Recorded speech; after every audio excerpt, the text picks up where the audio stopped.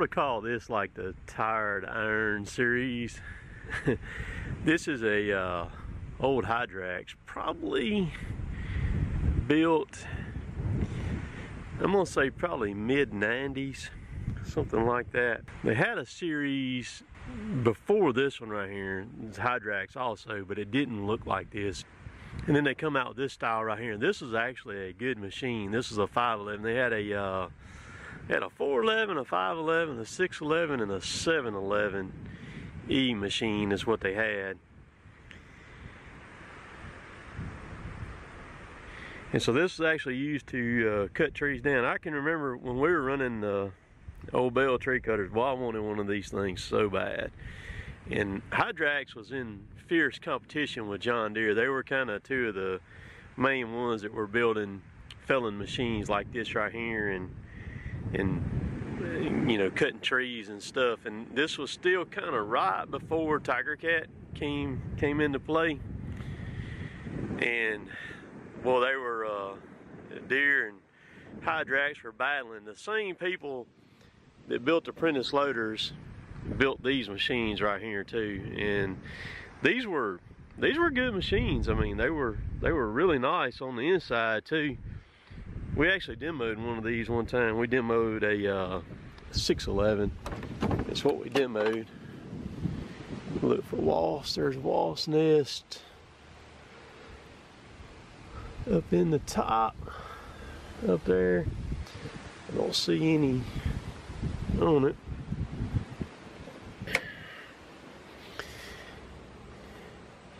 They actually started making the calves pretty nice on this machine here. This was the first piece of logging equipment that I ever got into that had what I would call, quote, a nicer style cab here. See, this machine don't have but showing 7,300 hours on the hour meter right there. Let's see, the key was on it, which I'm sure batteries are out of it, or they've been dead for a long time. There. Yeah, I ain't saying anything, but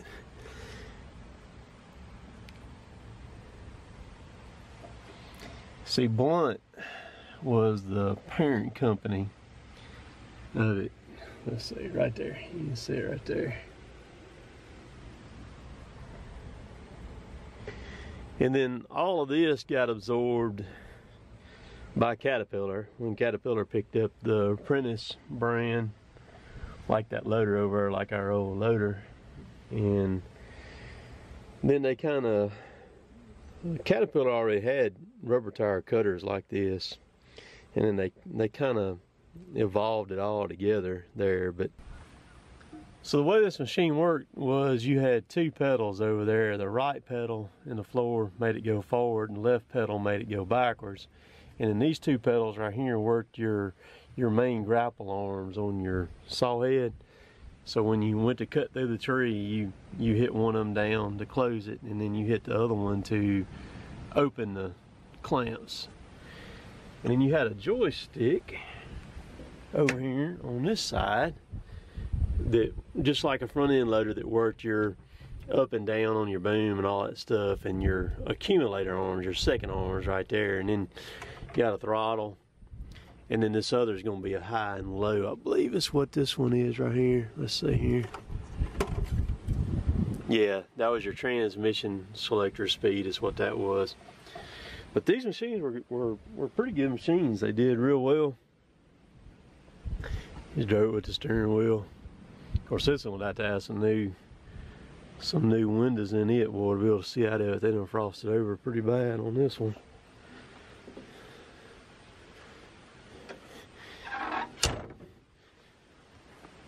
This one's got 34-inch tires on it.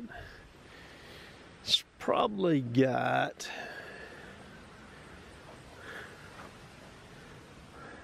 I can't tell. I'd have to open the screen here to see, and I can't get the, you have to undo these right here, unscrew them to get to the engine. This one's probably got a Cummins in it. They put Cummins in a lot of them.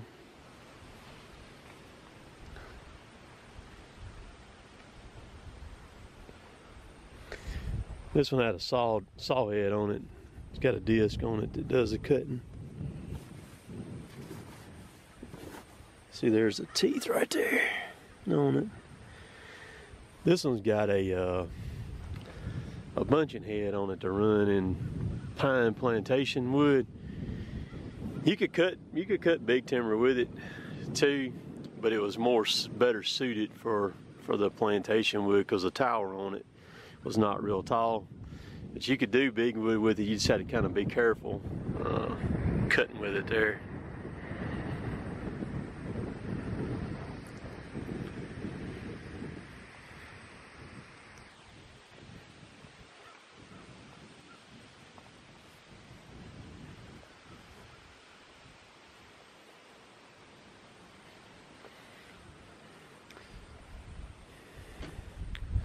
So a lot of people will weld choker slides on it to hook chokers in to pull machines out. We had some of them on ours too, where if you got it stuck, you could quickly hook to it real quick and pull it out.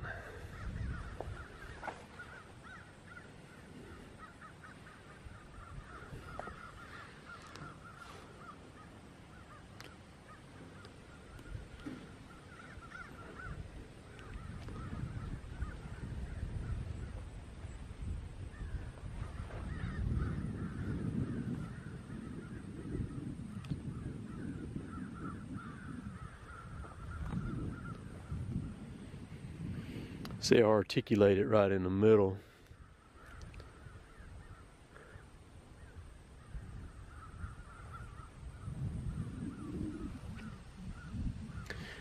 Our dealer around here for these things was a Warrior Tractor, and they sold a pile of these things too. I mean,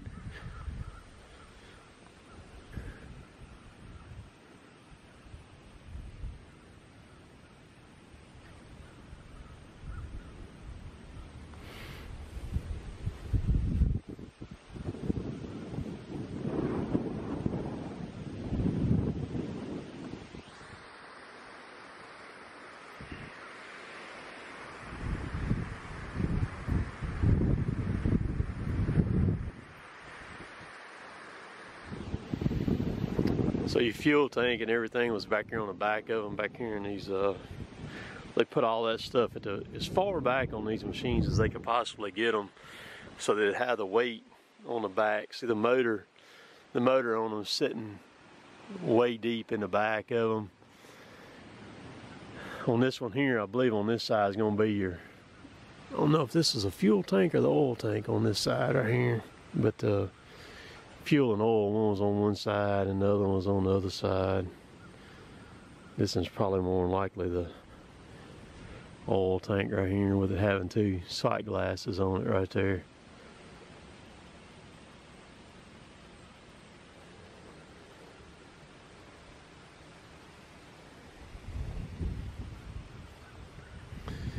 So you had this and the John Deere rubber tire cutters that were the front runners on building these style machines like this, and then later on in the 90s there you had Tiger Cat come along in the 90s, and they started working on, they really focused on these type machines like this right here. Was kind of their main thing that they went after, these and also track cutters both, and started working on perfecting them.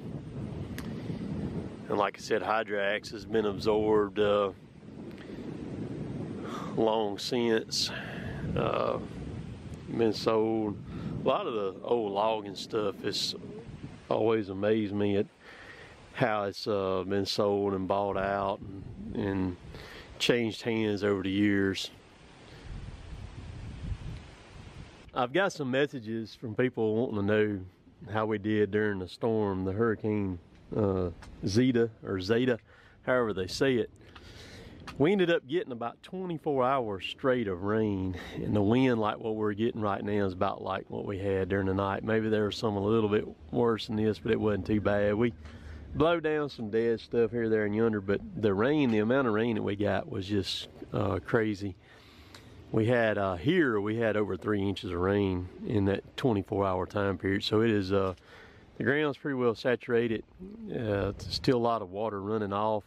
The wind is still really bad right now. A lot of big gusts still coming up, and so you know, no damage here. I know going over on up through Alabama and over in Georgia, they had a good bit of trees down and things like that. But so I ran back over there. I was going to film another video this morning, and that kind of fell through for me. So I had some. I always keep a lot of footage, but nothing really suited me for what I was wanting to put out today. So I ran over there, filmed that. The people that own that actually came by today while I was over there, and Hank with Hamiltonville Farms is coming up here into the chainsaw class Saturday, Friday, and he had hit me up here. It's been a month or so ago about doing a Willet crank video, and I talked to him about doing one on some of that stuff, and it just that didn't really work out. So they came by today over there and talked to him again about it. They ain't wanting to mess with it, so that's fine. But very cool. I like looking at the old machines and checking them out. So like I said, I got the saw class coming up this week. Going to be busy with that. People coming in here tomorrow night, which will be Friday night. I doubt we'll be able to work Friday. It's so wet here now that pretty much that rain that we got shot the ground, because it didn't really rain all at one time. It just kind of steady rain. Saw class this weekend, and then the climbing competition coming up in Kingston, Georgia. The details for it's down below, the address to it there. It's open to the public. I'm going to be there all 3 days. Me and Jill will. And going to be a good time. If you're after buying a chainsaw or want to check out some, stop by there, and we'll put some chaps on you and you can run the saw. So it'll be a good time. So I'm going to let y'all go. Appreciate y'all watching. We'll catch y'all later. Later, taters.